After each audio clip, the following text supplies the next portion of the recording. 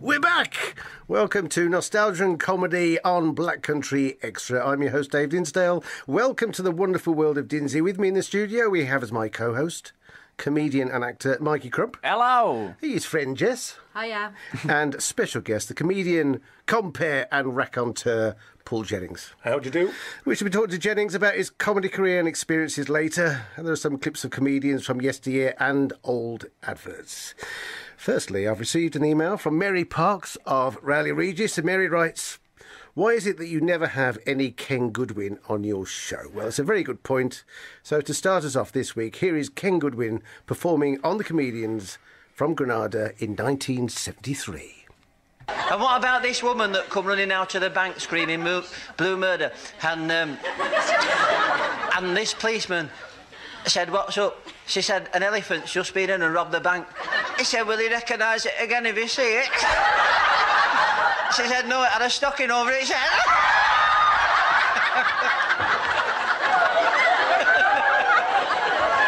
What a riot sounds that. Hey, and it's funny, you know, it's funny, but, you know, when I go shopping now, and I'm not acting daft, you know, and I'm being serious, and I walk in, and I walked into this shoe shop, and I said, "A pair of crocodile shoes, please." He said, "Certainly. What size does your crocodile say?"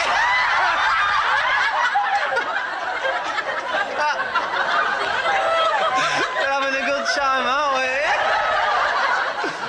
I have the same trouble getting a suit, you know. I walked into this shop and I said, "I want to try that suit on in the window." He said, "Well, you can't. You'll have to try it on in the cubicle." What about these two fellas in prison and they can't get out? One said to the other, "How long are you in for?" And his pal said 3 days. So he said, "How did you manage that?" He said, "They hanged me on Monday."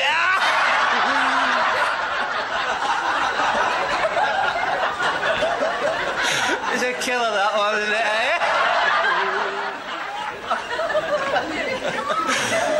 So they took him across to that place where they do it, and they had to cross this big yard in the teeming rain, and they said to the hangman, "What a rotten day to go across here in," and he said, "You should worry, because I've got to come back in this."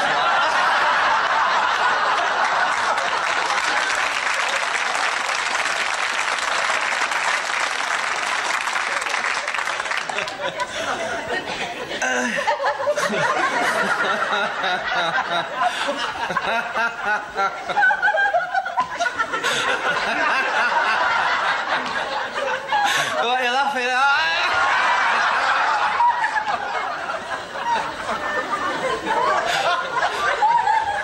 He said, "Have you got any last requests?" He said, "I keep your trap shut."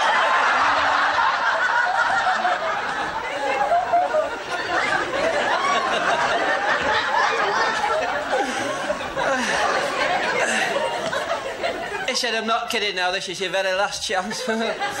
He said, "All right then, would you mind putting the rope round my waist, because I've got a boil on me neck, you know?" I don't know. What about that fella that died, and his mate went to see him, and he's stretched out there in this box, and he said to the widow, he said he doesn't half look happy, you know, because he was smiling. She said, "Wait till he wakes up, we don't know he's dead yet." I'll never forget, though, because, you know, when you don't have much money, and I remember my mum saying, "Now, Kenny," she said, "go to the butcher's and tell him he wants a sheep's head and ask him to leave the legs on." And I saw this fella with a long face, and I talked to anybody, me, that I talk back, and I said, "What's up with you?" And he said, "I'm not going home to our house." I said, "Aren't you?" He said, "No." I said, "Why aren't you going back?" He said, "There's a terrible smell in our house." I said, "Is there?" He said, "Aye, the wife keeps cats." I said, "Well, have you tried opening the window?" He said, "What, and let all my pigeons out?" Welcome back to the Nostalgia and Comedy Show on Black Country Extra. You know, there's people these days who wouldn't get that. Were you a fan of Ken Goodwin, Paul?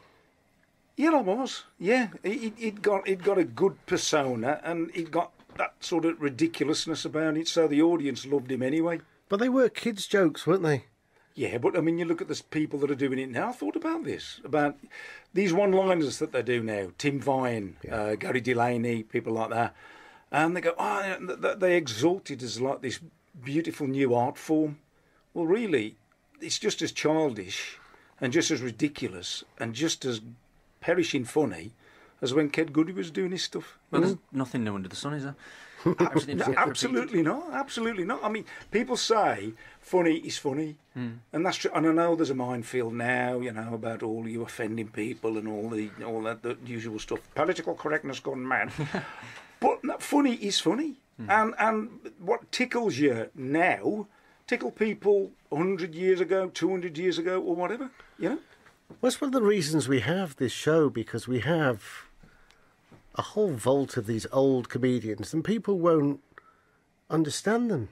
They won't know them. There's people like Freddie Parrotface Davis, and you don't even know who he is. No, and I do not. Sounds good though. And he was an old style comedian, but he told a joke about a man with a parrot, so he had to put on a silly voice to do it. And on the back of that, he created a character called Samuel Tweet, had his own show on BBC Kids Television, and became an absolute superstar for a while. It did rocket, didn't it? And he's still going. Is he? He is still going. He's over 80 now. Brought out his book a few years ago, so I've got a copy of that. I was just thinking about Ken Goodwin, because I'm not too familiar with his work, but at the end there, it reminded me of Duncan Norvell. The way... Really?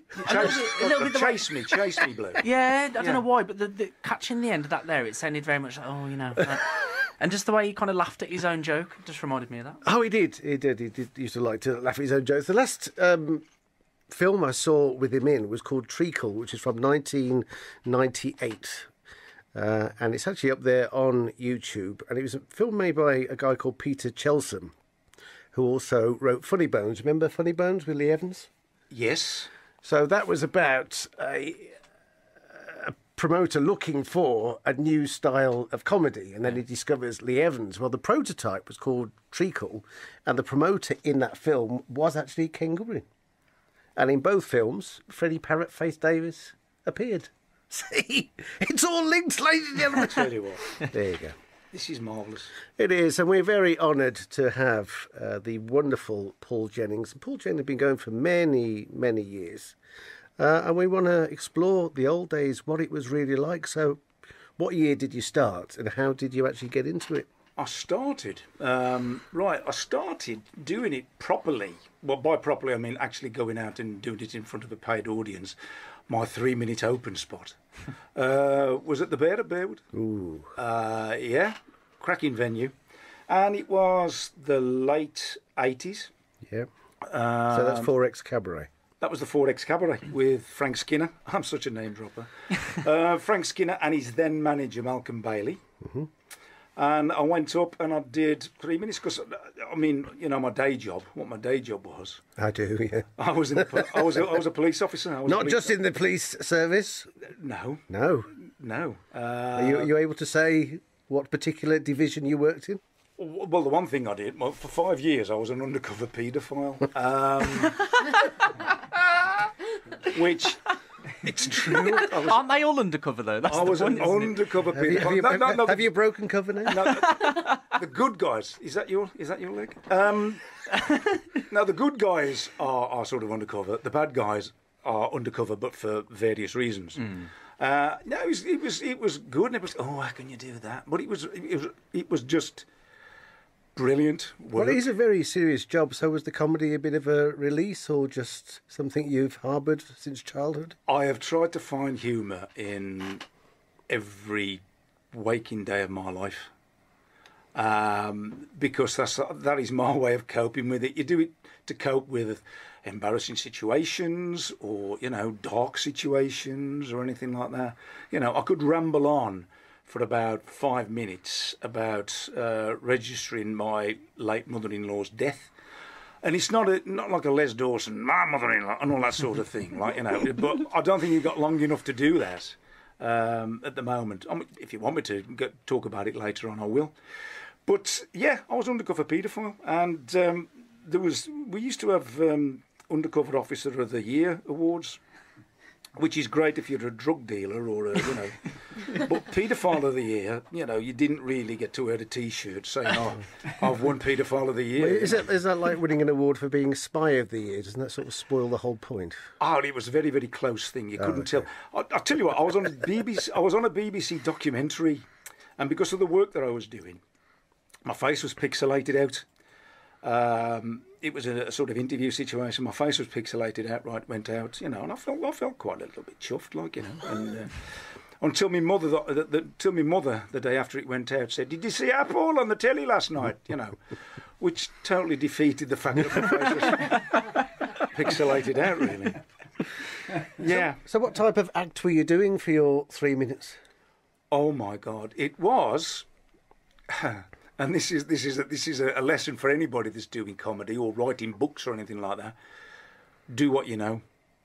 So I did what I knew, which was being a bit of a thick, stupid black country bloke, but coming out with ridiculous stuff. I didn't do rambling stories. You've only got 3 minutes. It was just dink, dink, dink, dink, dink, silly stuff. I didn't pinch anybody's jokes. It was just me being me. And I walked off the stage, and a bloke, I always remember this bloke, he'd got like a sort of hippie sort of ponytail and all that, and the room was rammed, you know, absolutely rammed. And he dug me in the ribs and said, "Good gig, man." You know, which, I don't know why he was talking in a Californian accent. He was in Bearwood, and I felt 1,000 feet tall. Because I was doing stupid stuff in the police, you know, doing end of year little sort of entertaining, you know, anything like that, you know, 4 or 5 of us would get up and do little bits. And this girl that I work with, who is now a solicitor down in Hampshire, talked very nicely. She said, "What are you doing?" She came from the student background, she came from university, and she came to the police. And she said, "Well, why don't you try and do stand-up?" So I did, and that's when it took off. But were you always funny as a kid? You know, did you make? I don't know if you got siblings, but have you had any siblings? And did you have a big family? Did you make them laugh? My eldest sister Lydia is 18 months older than me, and she looks like Patricia Routledge, and she acts like Molly Sugden naturally. Honestly, and we used to spark off each other, and it is the black country thing. You know, you have got that dry sense of humour, and I was always the clown of the class. Yeah. In fact, when I was at nursery, we went to the primary nursery, my sister used to wet herself whenever I went near her because she never knew what I was going to do next. You know, so, yeah. So there's always the element of surprise and kind of like, you know, just a bit of a prankster. Yeah, but I didn't sort of go out of my way to be a prankster. He's a funny bloke type of thing. I was just like that. Just saft. Saft, totally, yeah. Well, we'll play a bit of Tom O'Connor in a bit because he talks about that, talking about true life comedy. And really, Tom O'Connor was the precursor for Peter Kay. He was the "Have you ever noticed? Do you remember? Play up your own end," that type of thing. Now, I first discovered the Bear, I think, in 1991. So Frank Skinner had already become famous and gone away, moved down to that there London. So our compere at the time was Alan Davis, who's now possibly more famous as an actor now than he was as a comedian. Absolutely fantastic bloke. So the people from the previous season, people like Lee Evans and Joe Brand used to do the Bear. Yeah, I think, yeah. Carolina Hearn. So I didn't get to see any of those people. And it was very rare that we would have an open spot. And I remember one time somebody turned up, I won't mention his name, but he turned up with this papier-mâché fish, which he had on the side of the stage, and he bought a camera, so his camera was on a tripod in the middle of the room, and he was introduced as this new act, and he was only doing 5-10 minutes, and I think within about 3-4 minutes the whole audience had turned against him. And open spots at the time just didn't do really well at the Bear, but you say you did okay? This is honestly total true. I stormed it. If you can storm something in 3 minutes. You know. Oh, you can. Well, I did, darling. I actually did. And, I mean, I didn't sleep all that night after. No. You know. And because of that, Malcolm Bailey, Yeah. he used to sit at the back, the small bar at Oh, the he back. did, yeah. He used to sit at the back. With his friend, Mr. Duffy. Yeah, big bear of a man. Yeah. And he said, right, I'm going to put you on the circuit. Well, I was going to ask what happened next. So it was just a case of it worked the first time and said, right, you will be a star. It was like doing your Royal Command performance, your Freddie Star bit. And by Monday, everybody in the country's talking about you. Not quite. No. Because you've heard of the word hubris? I have. Yes. Well, hubris. I then went down to the Fleece and Firkin with Frank Skinner and some sort of roadie bloke to the Fleece and Firkin in Bristol. Yeah.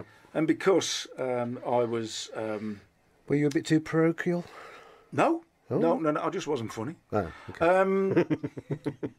But I did, instead of sticking with the 3 minute, I mean, this is what you learn along the way. Instead of sticking with the 3 minutes that, and then adding to it as you go on, I completely changed the act and did a totally new 3 minutes. Okay. And we've all had, anybody that's performed has ever had that type when your top lip sticks to your teeth. I had that, and it was awful. And I walked off to the sound of my own feet, and it was... That doesn't happen to me anymore, not since I got these new trainers. You don't walk off, you just stop there till people laugh, mate. Well, there is that thing, less is more. and it sort of knocked my confidence a little bit. And then I got back into it after that. But I was still on the circuit. But So explain to us, what was the circuit at the time? What was the circuit? London. Ah. So what's that downstairs at the King's Head? There was the King's Head, there was the Comedy Store. Tut and there was, Shive? yeah, You there hear was some all that horror sort of stories stuff. about the Comedy Store. Yeah, well, the Comedy Store Comedy was, Cafe? Yeah, it was, the Comedy Cafe. But the thing with the Comedy Store is it used to open late. It was part of the Raymond Review Bar building, wasn't it? And you had loads and loads of drunks in. And I suspect that's why... Just like comedy now? Yeah, just like the bush. but in those days, it was a blank page because it was a new wave comedy. Yeah. It was like the punk scene. It was new wave comedy, all these... And they could play angry people because it was expected of them to be angry and pushing the envelope and breaking, new boundaries. They weren't. They were just doing the same sort of funny stuff, but in a more modern way. Were they more political down London way? That was it. I mean, can I mention Ben Elton?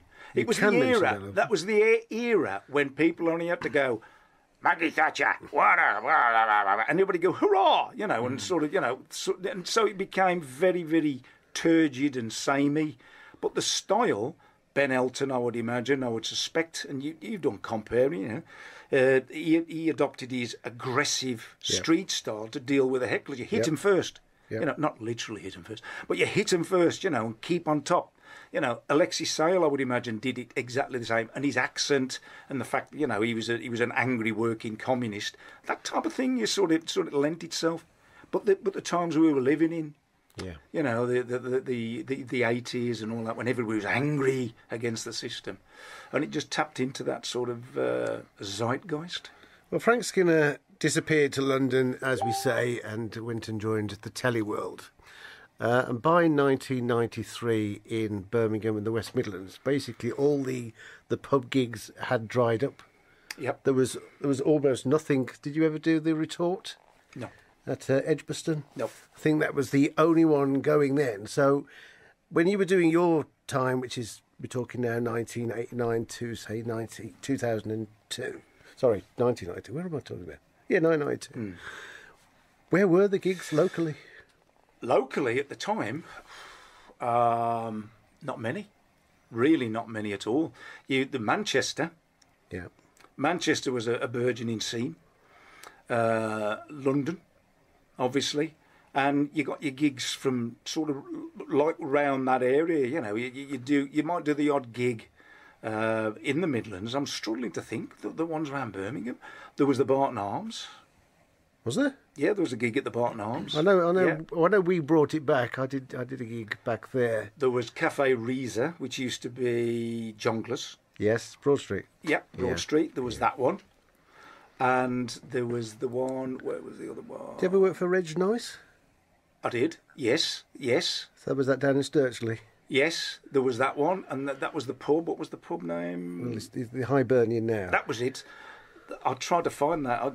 The first night I ever did that was the Hibernian, and it was said over the phone, right? And I got it phonetically wrong in my head, and I went to totally the wrong pub. Okay. But the Hibernian was a cracking venue. Yeah. You know, and from that you just got even, you know, you work. But Manchester was the place. Manchester, right? If you will indulge me, the difference between Manchester and Birmingham was, you go up there and you do the gigs, and it'd be a proper sort of 3-act sort of set type of thing, and maybe an open spot, but normally just a 3-act thing, and good quality gigs. A lot around the student area, Felfield and round that way, and up Oxford Street. But you'd look to your left, and there'd be about 6, 7, 8 off-duty comedians just come to watch. Yeah. And they would encourage each other, and you know, and not to nick acts or anything like that, but to encourage each other. And you'd come, and they would give you, you know, constructive criticism if you asked for it. But basically, it was just like a brother-stroke-sisterhood type thing. And we don't seem to have that round here even now. It's disparate, isn't it? It is good, disparate. It's definitely better than it was. There are Totally better There are than it a was. couple of comedy magazines that came out in the mid-90s, and I've got all the copies, and I really should have bought a copy with me today. And each week, the magazine would go to a different area of the country and talk about the comedians and the local scene. It'd have pictures of them. So they had Northern Ireland when Paddy Keelty was coming through. Yeah. And they had Leeds, and they had Manchester, and they had Liverpool, and they had London. Yep. And on the Birmingham one, you've got Sean Percival and Andy Robinson. Sean Percival. But other than that, they had to have big pictures because there wasn't anybody. No. And they had one act up there. They didn't even have a picture of him. They just had to put his name up. And Birmingham, this is what I'm saying, that back in 1992, 93, and this is when the Glee opened in the Arcadian, we had nowhere. No. We had nowhere to perform. No. But tell us about, we're going to go to a quick commercial break. Before we do that, tell us about your student gigs on the canal. Ah, right, yes. These, it was like, it started, this, right, to set the scene, this was before Gas Street was renovated. And by that I meant before they actually cleared all the dead dogs and derelict barges out the way. Cliff Richard's Take Me High. Yes. It's a great film. It's a great film. It was filmed, yes. It certainly was. Bless him. So we started off at the Crescent Theatre, the other side of Gas Street. And there were 2 narrowboats. And the premise was 2 narrowboats filled down the sides. It was covered narrowboats and licensed. And you would set off down towards Selly Oak, the student area. And there'd be 3 acts on. And they would follow in tandem, these narrowboats down the canal. And you'd start your set, walk the 2 steps, 3 steps down into the body of the boat. Ta-da, da-da-da-da-da, you know, do your set, jump off, run along the canal towpath, and then jump onto the other narrowboat and do the same set again, and then turn round by Selly Oak, by the university, and then go back up. And it was pretty good. But you didn't you say that you did theatres back then? Yeah, there was theatres. You know, there were theatre gigs. Yeah, because. Right, the pubs had big function rooms upstairs, but there were big theatres as well. I mean, John Marshall, Agraman. Do you know Agraman? Yeah. The bloke that discovered Peter Kay, basically, and he's in Peter Kay's book. He would give you, get your gigs all across the northwest and the mid sort of north, across to the east coast, to Scarborough and all that, and he'd book proper theatres. And you'd go in there and there'd be like 300 people, 250, 300 people. And it was run by people that knew what they were doing. So did you do the social clubs and the British Legions? I've done enough of those, yeah, and ad hoc, you know, not wheel tappers and shunters type stuff. But I've done, you did all those. Right, know. well, I think we'll talk about them next. You're listening to the Nostalgia and Comedy Show on Black Country Extra with our special guest Paul Jennings. We'll be back after this commercial break to talk about the good old days.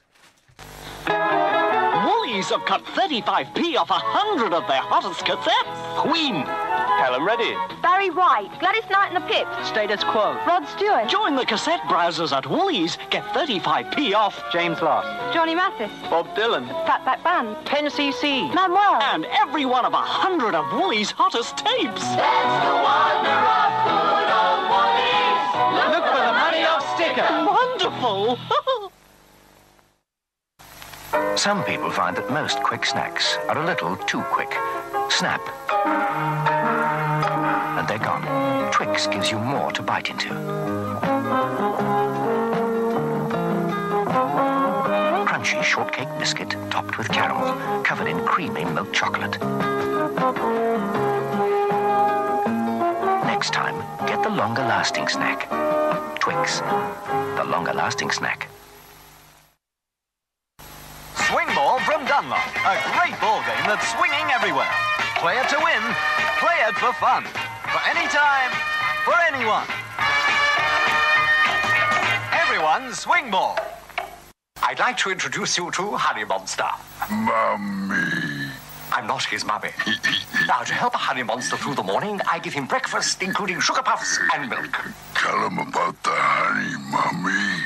Pieces of natural wheat, puffed up and tasting of honey. Honey, they taste of honey. I love my honey. I love my mummy. I love my So, if anyone asks why sugar puffs taste so good, remember... Tell them about the honey, Mummy.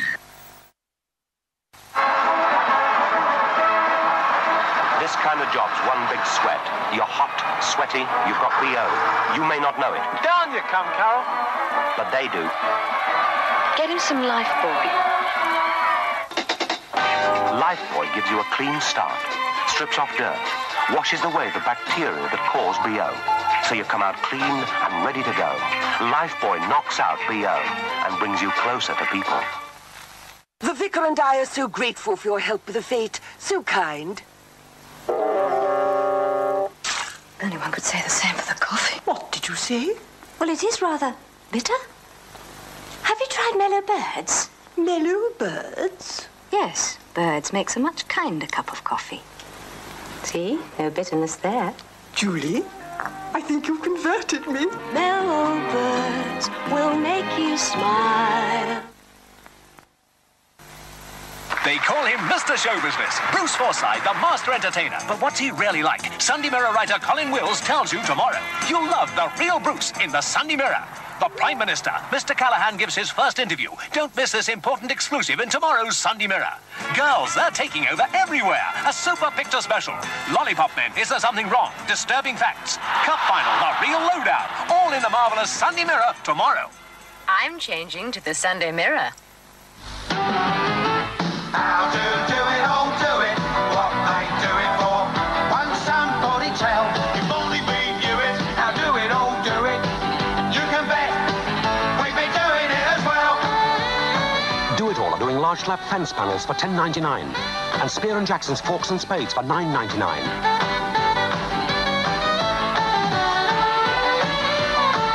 They're doing a 6-foot patio door for $189.99. Tetra Tech's Brilliant White for $6.99. And this Timberloy aluminium extension ladder for $39.95. Every week, the Do It All computer checks prices all over the country, so nobody does it better. If only we knew it, how do it, oh do it. You can bet, we've been doing it as well.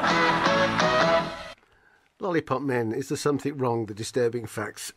Nothing's changed. Nothing's changed. Welcome to Nostalgia and Comedy on Black Country Extra. We've got our guest here, Paul Jennings. We're going to talk about the Legions and the social clubs. I didn't do particularly well at the Legions and the social clubs. First social club I did, I was in the Gents, and a guy came up to me and said, "You know, they've got a blue comedian on tonight." I went, "No, there's kids in this place." He went, "No, it's disgusting."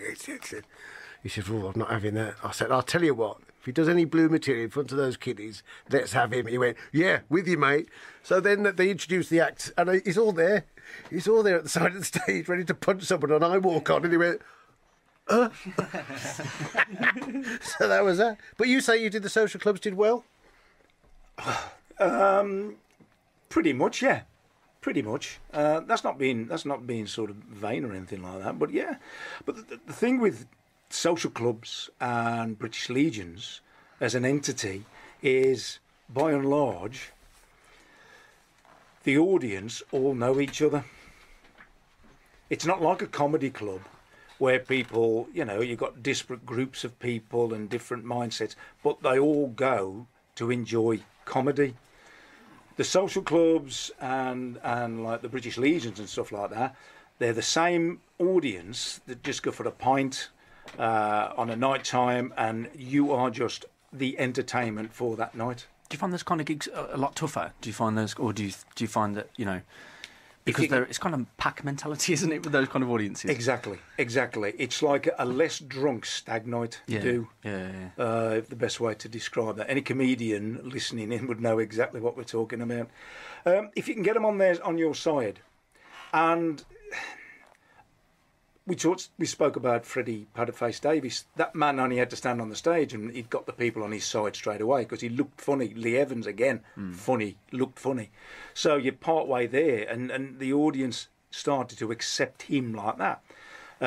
So if you go there and it's pensioners' evening and you just happen to be the entertainment, and they've got a few spare rows of people that want to come to see a bit of comedy, you've automatically got a divide there anyway. But get them on your side. I mean, younger people struggle at places like that than, say, me.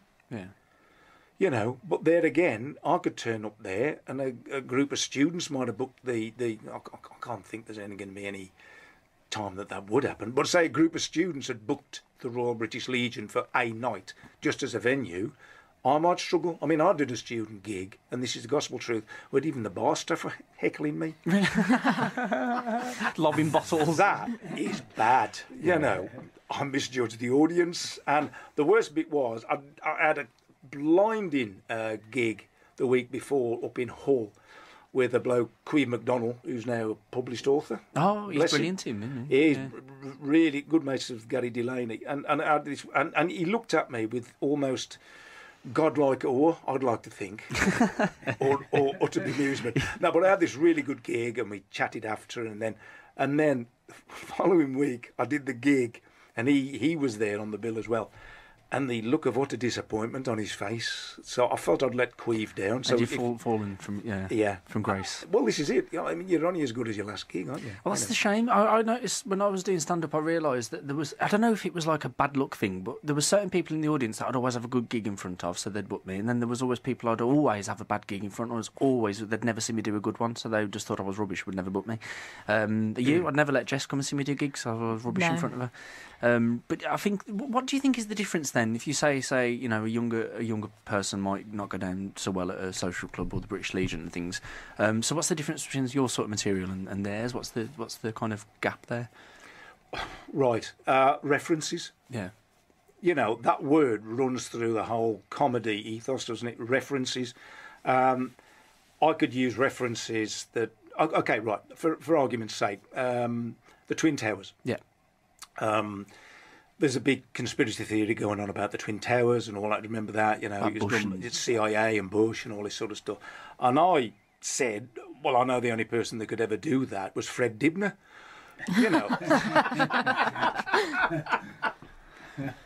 Tumbleweed in a crowd of a certain age. Absolutely. Because I'm thinking, who the heck is Fred Dibner? But to a certain age upwards, fine. About pitching it, isn't it? Yeah. Pitching it right. Now, if I said that in the British Legion with a normal British Legion demographic, chuckles all round. A few scratched heads, but chuckles all round. Other people, you go and start quoting sort of Instagram and blah-de-blah-de-blah. And Fortnite. Or as it's known in the Black Country, 2 weeks. But the Fortnite game and everything, you get the older demographic go, what the heck is it? And then you start coming across as being a smart aleck, and you start losing the audience. And then once you start losing the audience, again, top lip sticks to your teeth, and It's the hard part. It's the dry heaving before a gig. Oh, yeah, we've all done that. However, you say that about the difference between the older and the younger crowd, but the older crowd is starting to move its way into things like TikTok. So there's the sounds, and the kids will do a little dance or whatever to a sound. And Victoria Wood is one of the sounds. The chip shop, down at the chip shop. So, oh, yeah. And I heard it, I was like, I know who that woman is. And I've sent it to you, haven't I, Mike? Every time I see it, I send it to you. And these kids will never know what it was from. They just think it's just a funny thing that they do, but it's still hilarious now to a different generation, just as hilarious as it was back then. Which gets us back to what we were saying earlier on, at the start. Funny is funny, Absolutely. And the beautiful, without sounding too sort of trite or whatever, and that's the beauty of the performing art, like comedy or any performing art.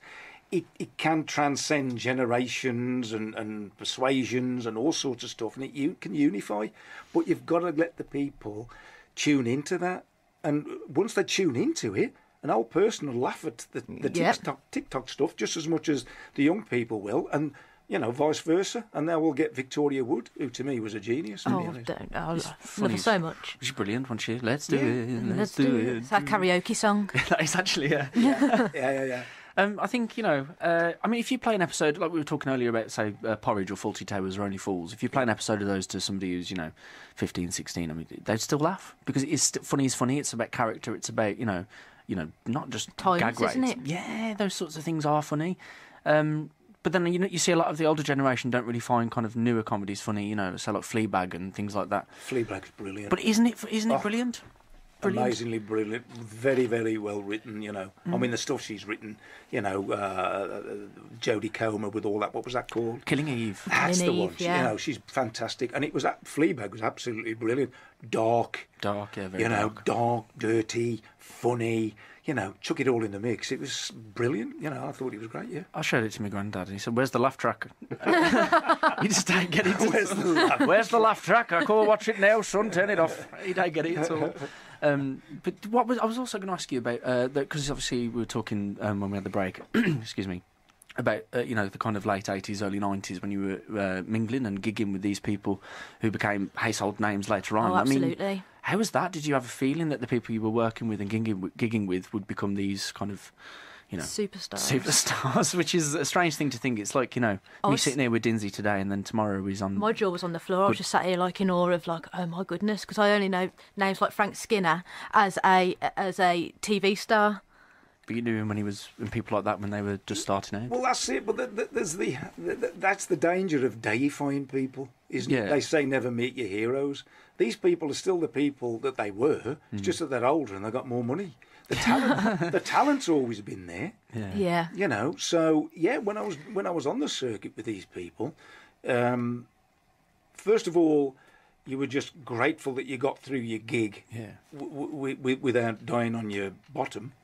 And also, they were just people that you're gigging with. There were certain ones that you would think they are really good, and I'd love to just sit and watch them and learn from them, But the danger with that is that you might copy their style, and that's not you. Yeah. I think we've all, when we've been doing comedy, have tried different things, and it just doesn't fit you. Yeah, you've got to be original and authentic to yourself. But to get back, it's absolutely true, because then you start feeling more comfortable and it become more believable. Yeah. So when I was seeing these people, gigging with them, and you thought some of these are good. Some of the ones that have gone on to bigger and better things, I've thought, how the heck did you get work? It's a luck thing, isn't it? This sounds very arrogant coming from a bloke that drives a 10-year-old CRV Honda, But some of these people, how did they get work? And how did they continue to get work? But there's people still on the circuit now that are quite famous that have just sort of broke. You think, why are you like that? Yeah. Well, let's go back in time and listen to one of the old stages. There's another act who actually started his life on the Comedians on Granada back in the 1970s, had a very successful career on game shows, and then did the cruise liners. Wonderful man, and a man who really speaks from the heart, and it is Tom O'Connor. I toured. I did South Wales, the North East, the Midlands, Yorkshire, and they were all totally different to the Liverpool scene. Because I said the North East particularly, they'd had everybody. And this Geordie chap said to me, what you want to do is talk about your home. He said, get up there. He said, don't tell us about miners when we know them. He said, tell us about the dockers, tell us all the things. And it's amazing, of course, once you start that, they can identify with it, and you're telling the truth, and you're enjoying yourself. Now, that's the key, I think, to comedy. If you look as if you're enjoying what you're doing, the audience will enjoy it as well. You've settled them down, you see. And of course, I built from there. I had to go home to get an act I could then export. I had to go back and look at home first, you know, and get all those true stories that I do in my act now. It's not like it used to be, is it? Do you remember years ago when people were happy? Remember them days? Hey? We were poor, but we were happy, weren't we? Hey, the good old days. When you could go to somebody's house and they'd say, come in, help yourself. And they had nothing. Do you remember the old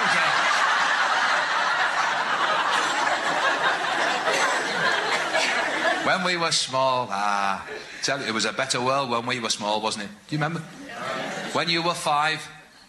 different world when you were 5.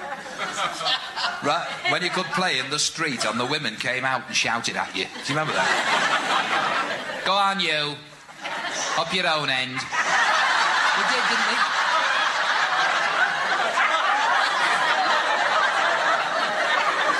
You're like your mother, you are.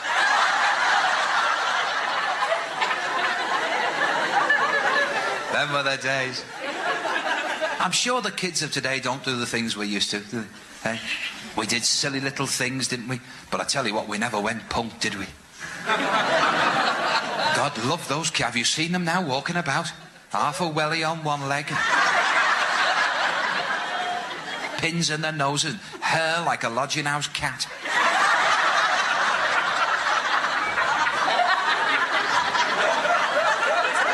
Who gets them ready now? One of them said to my grandmother, they didn't have Rolling Stones in your time, did they? She said, no, but there was a lot of diphtheria.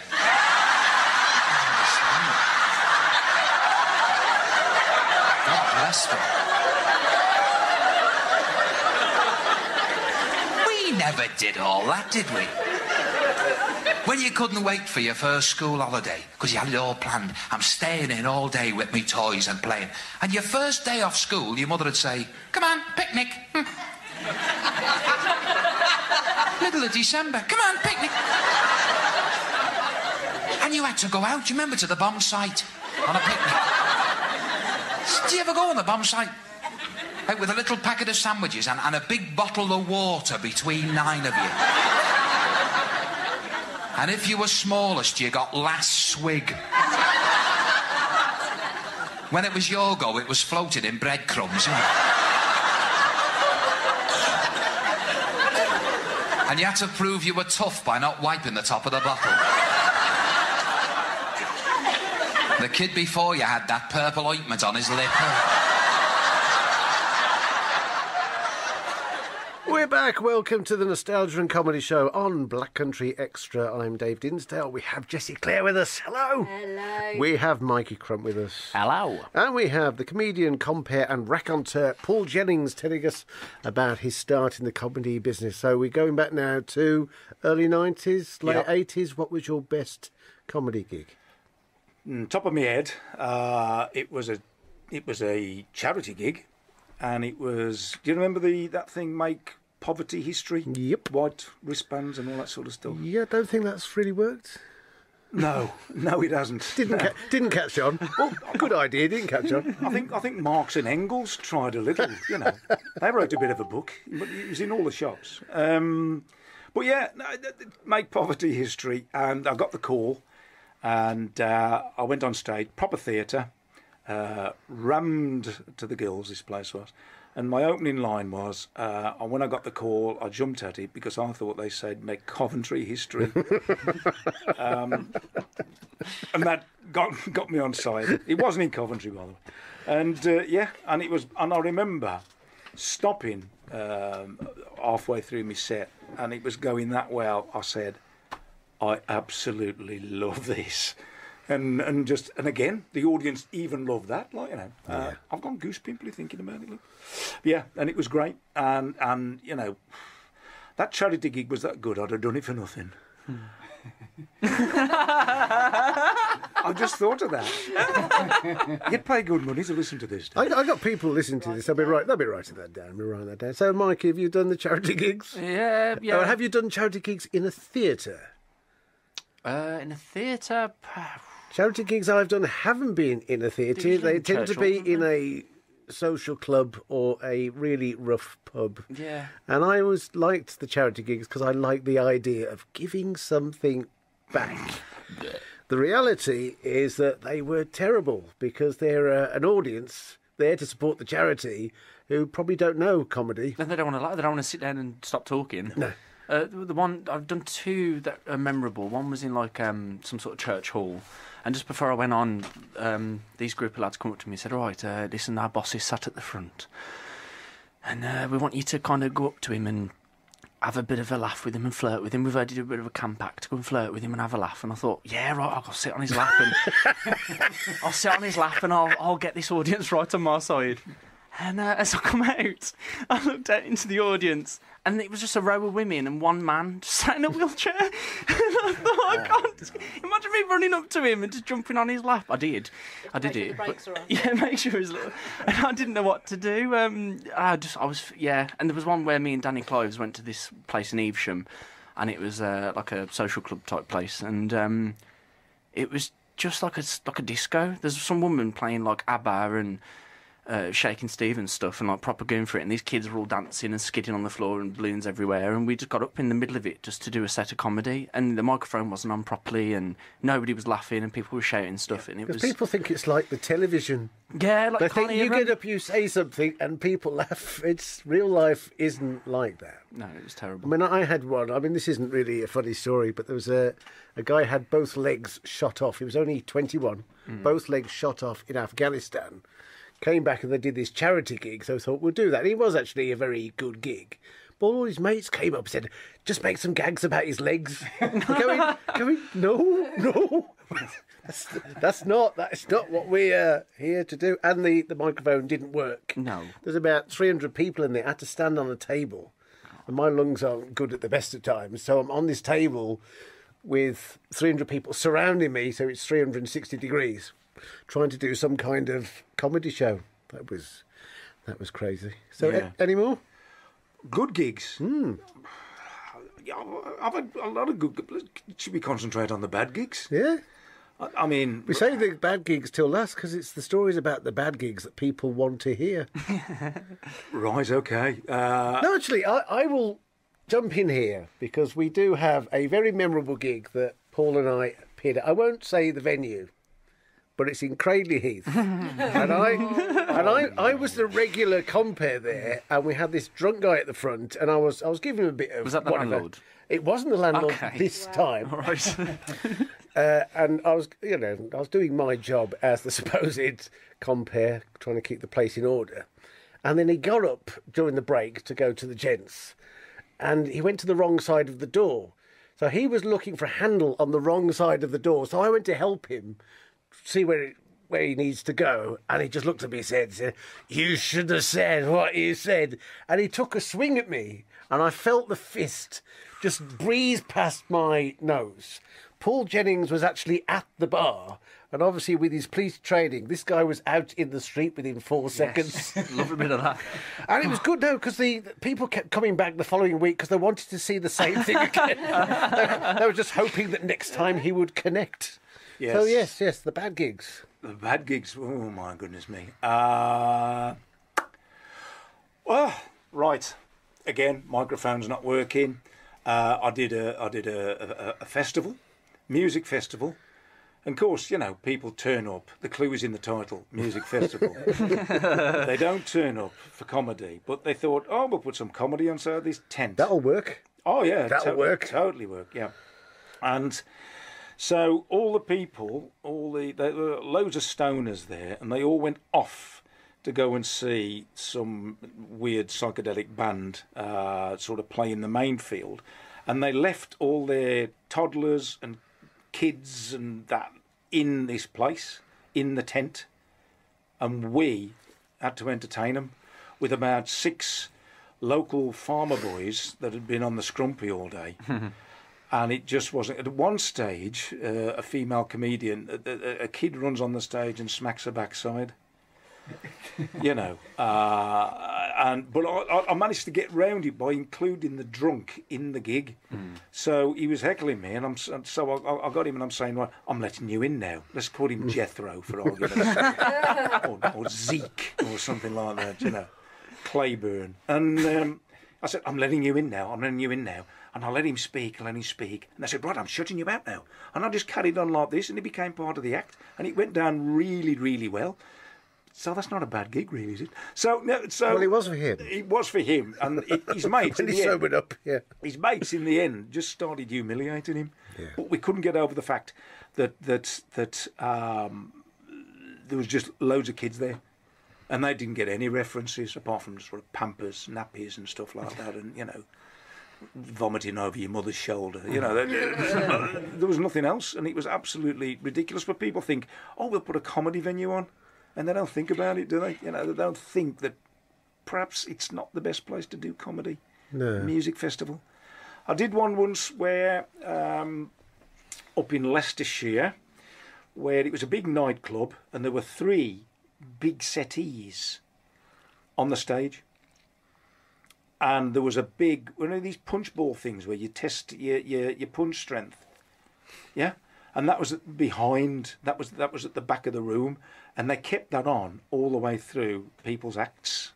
Oh, no. So it was kind of boom, ting, hey, you know, which was great if you could time your punch lines to the pump ting. That would work. But I went on and said, this is the first time I've ever done a gig in the window of World of Leather, because these 3 settees were on there, you know. Well, we have all done those. We have done those with the television on in the background and people waiting for X Factor and whatever. Yep. It's incredible. I did a licensed victuallers one in Redditch, where the licensed victuallers availed themselves of the 4-hour free bar before we went on. That was a total disaster. If I could have committed Harry Carey in front of everybody, you know, I think I would have done that night. It was terrible. And then this one woman, it wasn't a tasteless joke. I just mentioned Tourette's. And this woman got very, very upset because one of her relatives had got Tourette's. But she sort of slipped into Tourette's mode while she was around. And I did say, oops, it looks like it runs in the family.